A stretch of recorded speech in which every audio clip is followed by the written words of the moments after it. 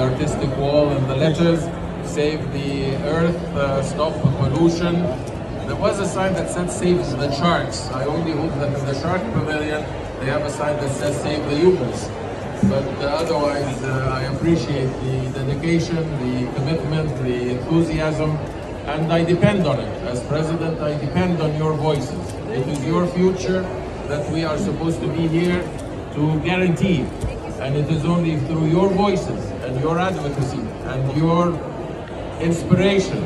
It is you who have to, this beautiful young girl with such a beautiful smile, that she has every right to grow up and take full advantage of the earth, the environment, to have the forests, to have the air to breathe, and to live for a long and prosperous future in a planet that has been beautiful and will be beautiful once again when governments undertake their responsibilities. But you are the ones, you are the constituents, you are the future, and it is your voice.